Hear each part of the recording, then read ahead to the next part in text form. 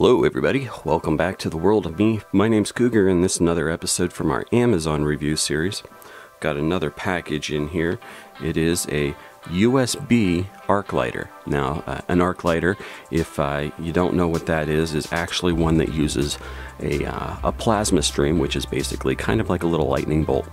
And you use that to light things up. Let's go ahead and open it up and take a look at what's inside here. Alright everybody, so here's what it is. Of course we have the lid here for the box, and on the back of the box there are some instructions there, so it will give you kind of some basic rundown of it. And then along with it they went ahead and gave us a little card here. This is of course a thank you from SUPRUS, and of course showing that they are on Amazon. They have a little thank you note on the back as well. For a thank you for your purchase, and they do of course ask that you rate them on Amazon. It does come with a very small USB cable here, so of course you have your standard USB-A connection here and then a micro USB-B connection on the other side, basically the standard for a lot of phones. And then you of course have your unit. The unit itself is basically feels, let's see, I think that's like a thin aluminum kind of metal piece here. I think that's what the black area is. It's kind of like a painted black aluminum. And then you've got the silvered looking pieces, which I think may be plastic.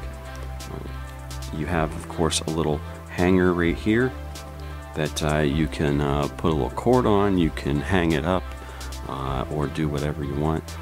Alright, and then you've got the little slider button here. Of course it slides up like that. When it slides up, the end comes out, and it does spread out a little bit as it comes out to create an opening between the two probes that are right there. And of course that is going to be where your little arc is going to be.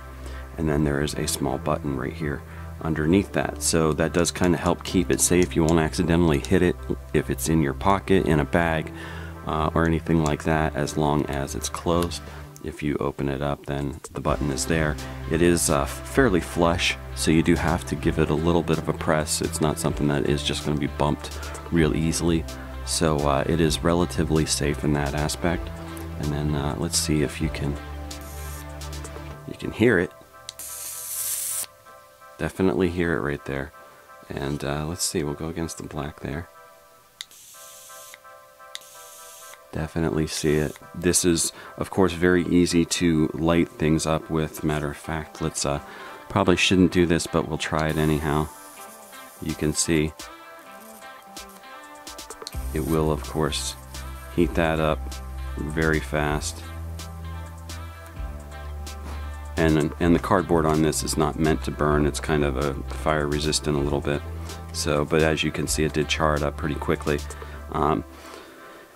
But very nice. The nice thing again, you have a USB, so you can then just plug the USB into the side here.